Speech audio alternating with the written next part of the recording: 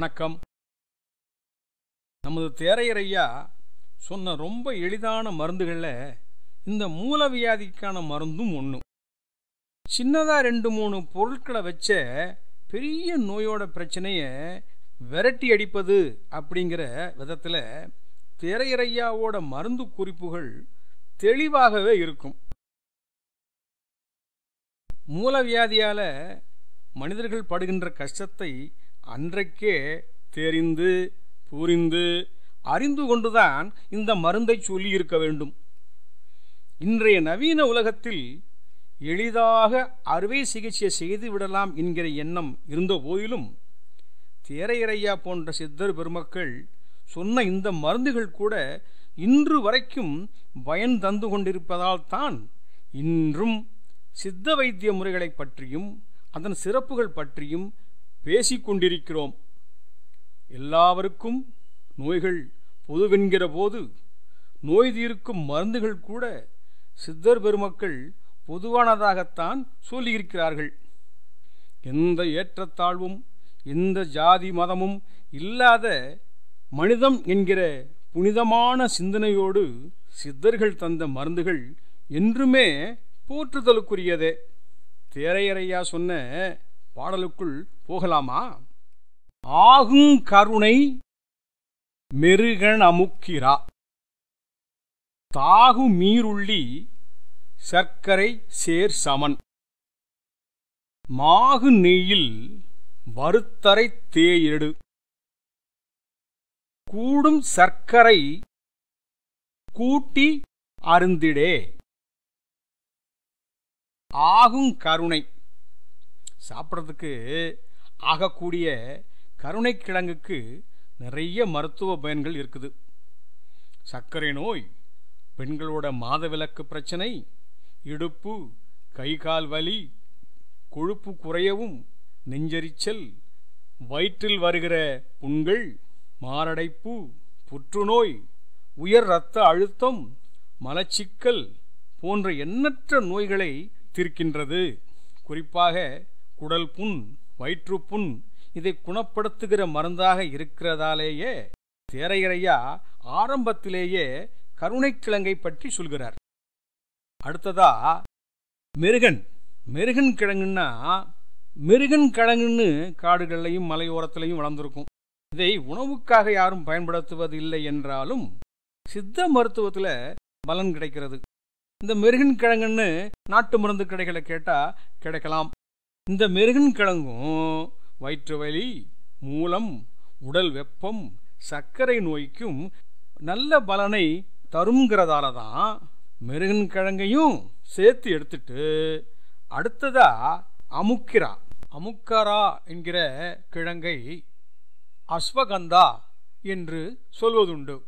அமுக்கரா கிழங்கும் பல நோய்களை தீர்க்கிற சக்தி இருக்கிறதாலேயும் சோம்பலையும் நரம்பு தளர்ச்சியையும் போக்கி சுறுசுறுப்பையும் உடலுக்கு ஆரோக்கியத்தையும் தருங்கிறதாலையும் இந்த அமுக்கரா கிழங்கையும் சேர்த்துக்கிட்டு, அதாவது கருணை கிழங்கு, மிருகன் கிழங்கு, அமுக்கரா இதையெல்லாம் பொடியா வெட்டி கூடவே சின்ன வெங்காயத்தோட சாறையும் மேலே சொன்ன பொருட்களோட எடைக்கு சமமாக எடுத்துக்கிட்டு எல்லாத்தையும் நல்ல சுத்தமான நெய்யில் போட்டு வறுத்துட்டு அரைச்சி எடுத்துக்கிட்டு அதோட கூடவே சர்க்கரையும் சேர்த்து மருந்து சாப்பிட்ற அளவுக்கான ஒரு ஸ்பூன் அளவுக்கோ ஒரு நெல்லிக்காய் அளவுக்கோ காலையிலையும் சாயந்தரமும் 3 நாளைக்கு இதை எடுத்துக்கலாம். 3 நாளைக்கு எடுத்துக்கிறப்பவே மூலம் கொஞ்சம் குறைஞ்ச மாதிரி தெரிஞ்சுக்க ஆரம்பிக்கும். சரியா போச்சுன்னு மருந்தை நிறுத்திடாம மூலம் சுத்தமாக குணமாகிறதுக்கு இன்னும் 3 நாள் சேர்த்து இந்த மருந்தை எடுத்துக்கிட்டு சாப்பிட்டு வந்தா நல்லது தானே. இந்த மருந்தில் குறிப்பாக சொல்லணும்னா சின்ன வெங்காயத்தோட சாரும் தன்னோட பங்குக்கு உடம்புக்கு குளிர்ச்சியையும் புண்களை ஆற்றக்கூடிய சக்தியையும் தரதால மூலம்ங்கிற நோயால் ஏற்படுகிற தொந்தரவு தீரும்னு நம்பலாம். அருந்த மூலவாயு மகன்றிடும். சொரிந்த இரத்த மூலம் சுருக்கிடும். முறிந்த மூல முளையும் கரைந்திடும். வரிந்த விச்சாபத்திய மறியவே. இப்படி கருணைக்கிழங்கு, மிருகன்கிழங்கு, அமுக்கரா இதோட சின்ன வெங்காயத்தோட சாறையும் சேர்த்து நெய்யில போட்டு வறுத்து அரைச்சி வச்சிருக்கிற விழுதோட சர்க்கரையும் சேர்த்து சாப்பிட்டுட்டு வரும்போது மூலத்தால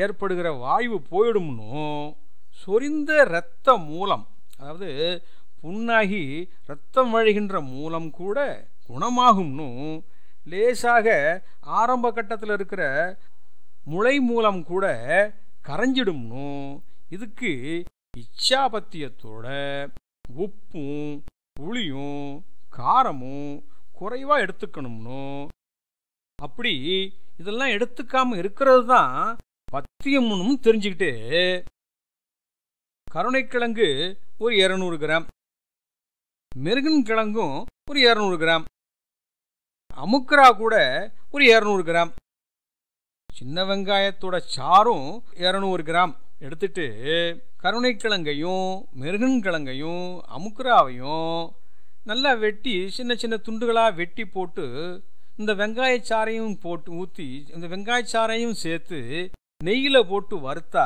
அதாவது வதக்குனா, இந்த கிழங்குகளில் இருக்கிற ஈரப்பதம் போயிடும்.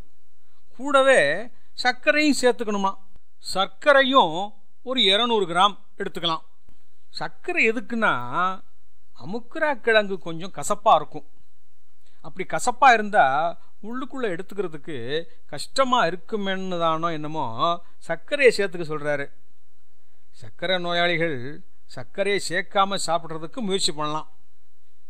அது மட்டும் இல்லை, கருணைக்கிழங்குல வறுவலோ கருணைக்கிழங்குல குழம்பு போன்றவைகளையோ அப்போதைக்கு அப்போது மாசத்துல ஒரு தடவையோ 2 தடவையோ சாப்பிட்றது கூட நல்லது தான்.